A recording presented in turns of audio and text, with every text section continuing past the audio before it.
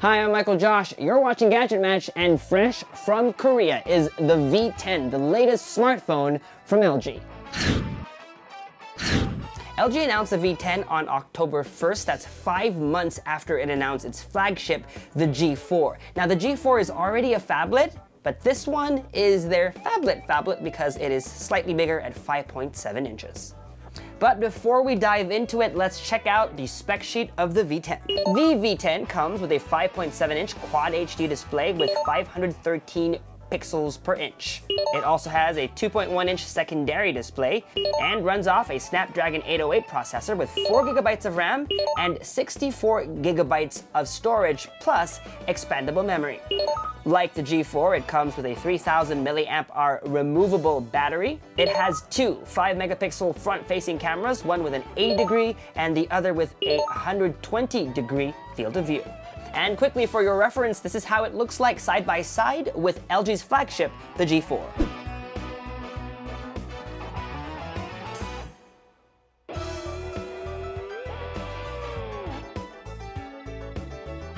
The V10 comes in a nondescript white box. You have the V10 branding over here, and to the side, the LG logo. And without further ado, let's just pull off this cover to reveal the box itself. And there's actually a seal here on the side, so they want you to open the box this way like you would a book. You have the phone over here. Let me lift that out for you. So you have the phone over here. Let's set it aside for now. Inside the box, LG ships a USB wall charger. The V10 supports Qualcomm Quick Charge 2.0, and you'll see from this logo over here, this charger supports fast charge. Quad Beat 3 in-ear headphones. Ours comes in white with a bronzed metal finish. A battery, yes, this one is user removable, and a micro USB cable. As usual, it also ships with a quick start guide and some service information. First things first, we need to pop off the back plate so that we can insert this battery. To do that, lift up from above the micro USB port. We'll show that to you again. There you go. While this is open, let me show you the provisions for the nano SIM. You put it in like that, and the micro SD card, which you put in like that.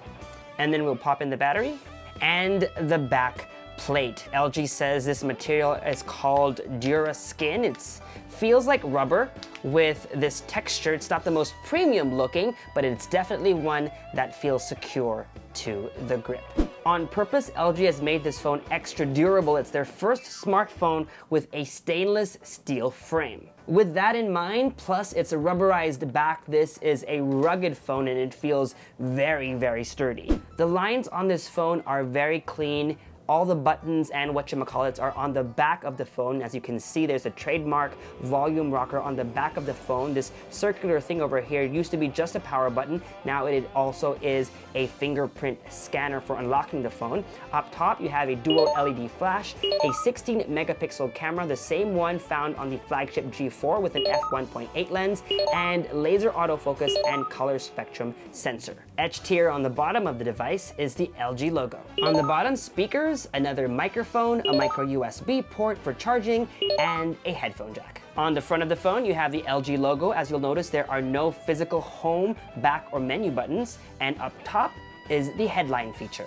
Actually, not is, but are. There are two headline features. Over here, you have the two front-facing cameras, which we'll talk about later, and right beside it is a secondary display. You'll see what we mean in a minute when we power up the phone. Let's do that right now. Let's go ahead and set it up. Now, speaking of that secondary display, let me go ahead and read through these next few panels. It says experience second screen. It lets you open apps and see urgent info without searching for it on the main screen. We can customize the screen with apps and the info that we need. Let's click next. You can swipe here to see different content up here.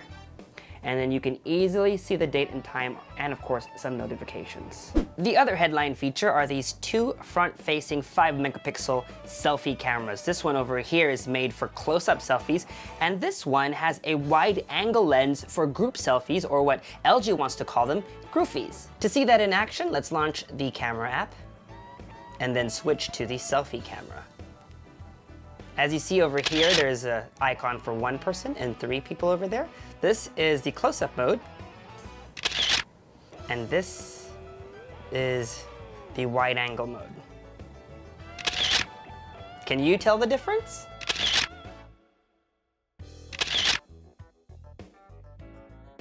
Just like on the LG G4, the V10 has full manual mode when taking photos. You can go ahead and change white balance, manual focus, exposure compensation, ISO, and even shutter speed. But new to the V10 is a full manual mode when shooting videos, where all of these settings can be changed as well. Like I pointed out earlier, this power button over here also doubles as a fingerprint sensor, a fingerprint scanner, and it's the first time we've seen one on an LG smartphone. Let's go ahead and set it up and see how it works. To do that, go into Settings, Fingerprints and Security, Fingerprints. It'll ask for a PIN. Let me just go ahead and just type 1234 for now. And now, let's set it up.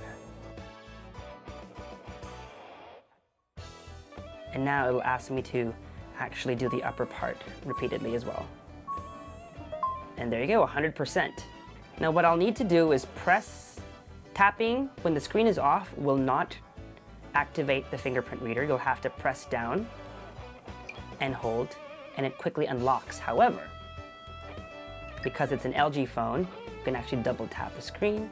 If the screen is turned on, you can just tap on it quickly, and it also unlocks the phone. This is what the user interface on the V10 looks like. LG has tried to keep it as close to stock Android as possible. If you take a look at the buttons, those are very much stock Android. So is this button over here to get to the app drawer, although I'm not a big fan of these square icons. You can arrange the app drawer, or the apps in the app drawer by name and download date. You could also go in and hide or show some applications. For example, you have this app that you don't want other people to see, you can go ahead and just hide them by hitting that, and it should hide that particular app icon. Now going back to the home screen, if you swipe to the right from the home screen, there used to be on the G4 at least a feature called Smart Bulletin. That is no longer available, which is actually good news because I was never really a big fan of that.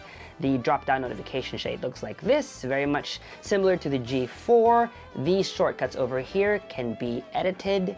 For example, I use NFC a lot. I might want to just bring that up right after Wi-Fi and Bluetooth, and then let's go back. And as you'll see, that arrangement is follows what I've customized just now.